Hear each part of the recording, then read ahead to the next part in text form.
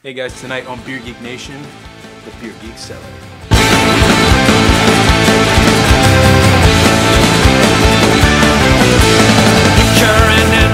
Hey guys, welcome to Beer Geek Nation, another kind of special edition for me to do here. I've gotten a couple requests for people to see my beer cellar.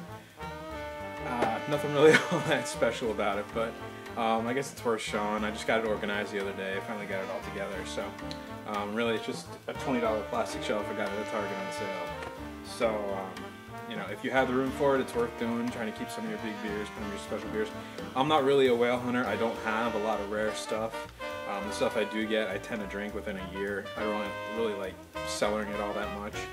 Especially if it's a beer I've never had or I won't be able to get again, because then to me it's kind of pointless to cellar it if I don't know it's like fresh. So, but I'll get into that here in a little bit. So let me start on the top shelf here. Over here I have it's a 2009 bottle of Juliet from Goose Island.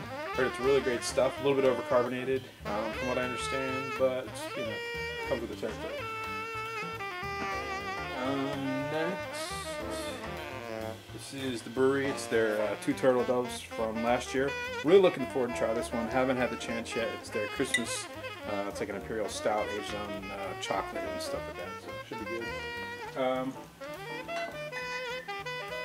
Coming over here is my Lost Abbey section. We've got a Serpent Stout, which is probably my favorite imperial stout. Behind that, we've got 10 Commandments, and behind that is a Red Barn Ale, which is just phenomenal if you've never had that. Next aisle is a bunch of barley wines, and the Nonya 100 batch. Lagunitas barley wine, and in the back there's a 2008 Green Flash barley wine. This is probably actually one of the cooler bottles I have, and you're probably not going to be able to see this, but if you can, I don't know, it probably won't focus, but that's a 1999 1999 Sierra Nevada Bigfoot barley wine. I actually got this as part of a trade. It got included as an extra. Realistically, I'm probably never going to drink this beer, just because I'd feel bad drinking a beer at this point. It's 11 years old. I'd rather just let it age, you know, the 15 years or whatever, but so that's pretty cool. 2009 Bigfoot Ale. Yeah, you know, Hoppin' Frog, Boris the Destroyer. There's some Port Brewing stuff back there. Southern Tier Chocolate. Here's Weyerbacher's Tiny. Just got this Imperial Belgian Stout. This will be reviewed in probably 2 weeks or so. Behind that is 2 bottles of the Sierra Nevada 30th anniversary. And then over here is 3 bottles of Night Stalker. I'm hoarding this stuff. This is the one beer I do hoard because it's one of my favorite beers. Next to it we have the Saison Brett I got in the beer mail. I'll show you guys. Behind that is the Omegeddon from 2008. And behind that is a 2008 Allagash Triple. And then these Double Bastards are all 2008. I really like this beer. It's kind of one of my standbys that I like to have on hand. And I like to age them too. They smooth out a lot. They kind of, everything gets toned down. It's a really good cellaring beer. So that's them. I got 4 of them, and I've got a couple more in a case down here. Let me move the camera down here a little bit, and I'll show you. Moving on to the second row, got a Speedway Stout from AleSmith. Never had it. Always wanted to try it. So that's still here. That's going to be reviewed here pretty soon. Behind that is a Riptide from Brewdog. It's their Imperial Stout. Going over from here, we have a Le Chouffe Triple IPA, and behind that is a Le Chouffe. It's their Christmas beer from 2007. I've been cellaring that. I actually bought that last year, so I bought it kind of aged. This is kind of my pride and joy section right here, just because they're kind of hard to get in PA, almost next to impossible actually. Black Butte Porter from Deschutes. 2009 Mirror Mirror. I have plans for my 50th review. It's either going to be a Westie 12 or this. So it's going to be one of the two. Behind that is a Black Butte, their 21, which is the anniversary ale that came out this year. And behind that is a Jubal 2010.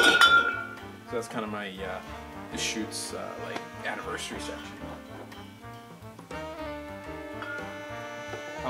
Next to that, we've got a Stone Oak Guardian from 2009, and behind that is 2 bottles of 0909, their Vertical Epic. I like to sell that. I thought it was a real good cellaring beer. Next to that, we've got 3 Floyds. It's the Brian Brew with our Irish Red, and behind that, it's 2 bottles of the Dreadnought IPA. And coming over here, bottle of 3 Philosophers from Omegang. It's a great quadruple, aged on cherries. If you've never had it, really worth getting into. And their Omegang Double or Abiel. And behind that are 2 beers from Smutty Nose. Their big beer series. It's the quadruple on the Maibach. And next are my Avery beers. It's the Reverend. What is back there? Oh, Reverend. I have a 2000. This is actually pretty cool too. And you probably won't be able to see it, but it's a 2007 Czar Imperial Stout. I actually bought this off the shelf this old, so that's pretty cool. It shows you nobody buys this stuff. I don't know what it is. Behind there is a Hog Heaven barley wine from last year. And these are 5 more of the Smutty Nose Big Beer series. I really like these beers. At one point I'm going to do an entire review, like one day each week is going to be a different one of those beers, so they're all pretty good. And next to that is my Omegang Adoration Ale, which was kind of hard to find around here.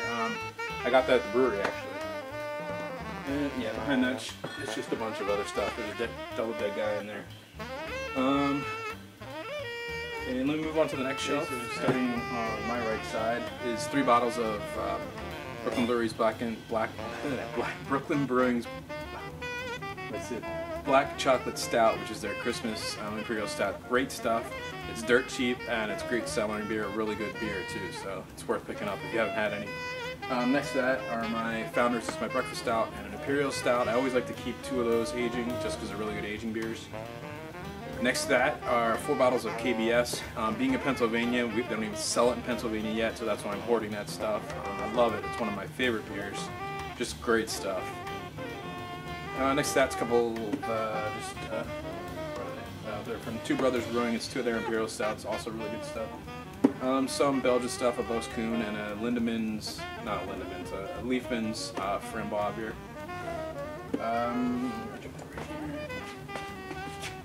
Next, we have a Damnation from Russian River. It's the small bottle. And behind that is a Robert the Bruce, which is the what is that? Scottish ale from 3 Floyds. 3 bottles of Bell's Batch 9000, also really good cellaring beer. Paradox Islay from Brewdog. This is actually batch 001, so this is one of the first ones they made.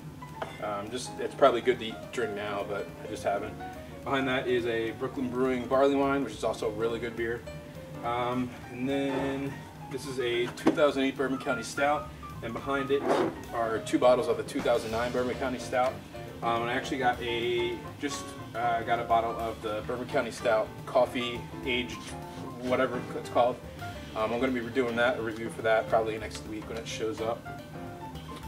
And we've got some there's a Stone collaboration and Blackout Stout. This is actually really cool. This is a cave-aged hennepin from Omegang.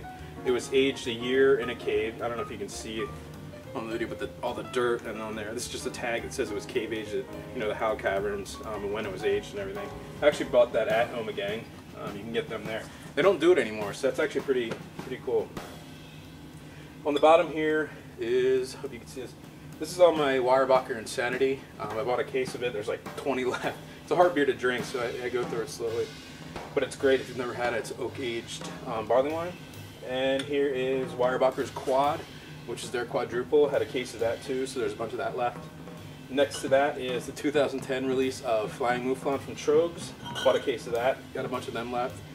Love selling that stuff. Turns out really well. And next to that is the 2010 Bigfoot barley wine.